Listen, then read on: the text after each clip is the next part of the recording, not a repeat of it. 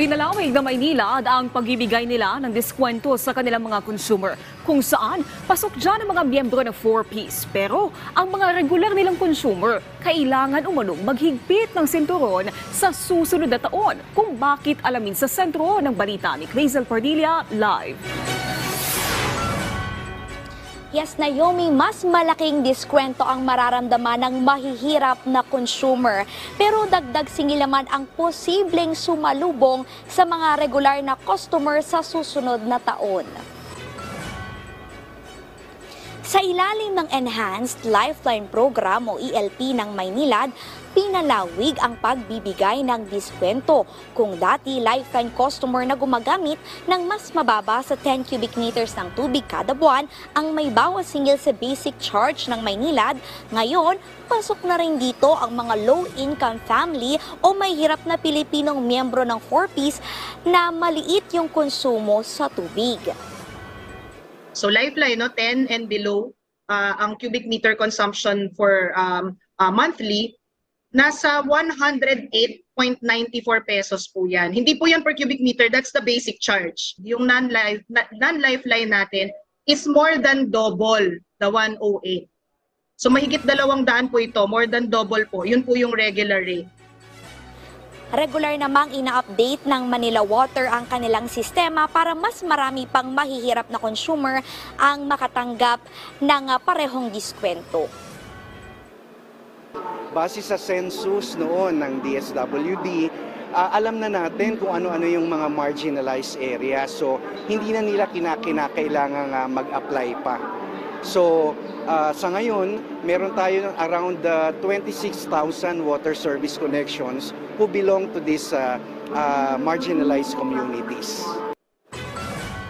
Sa November 11, tatanggap na ng ELP application ang Maynilad. Mahalaga ito dahil bukod sa diskwento ayon sa mga konsesyonaryo.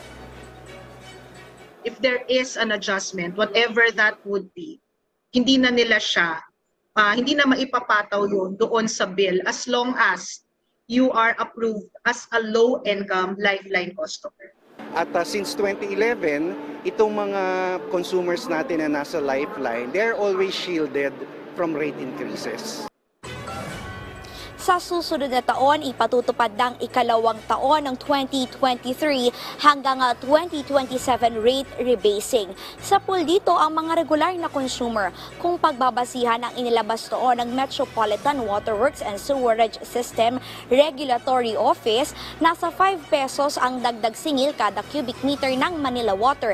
Ibig sabihin, karagdagang 100 pesos ito sa kumukonsumo ng 20 cubic meters.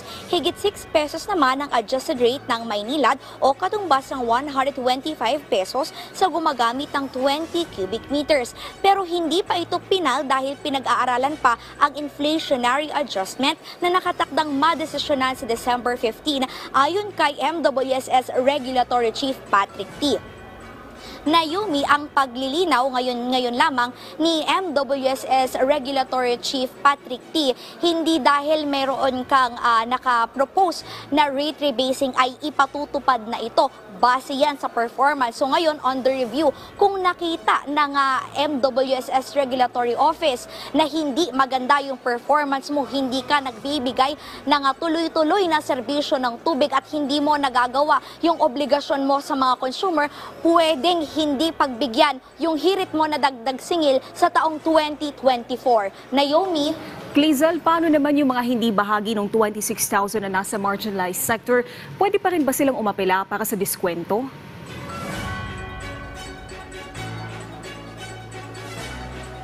Naomi, very specific yung diskwento na ibinibigay ng Maynilad at Manila Water. Ito ay para lamang doon sa mahihirap nating mga kababayan na kumukonsumo ng 10 cubic meters pababa. Ngayon, yung mga nais mag-apply doon sa enhanced na pagbibigay ng diskwento ng Maynilad, magdala lamang sila ng ID, yung 4-piece ID nila at yung water bill, patunay na talagang mababa yung water consumption nila.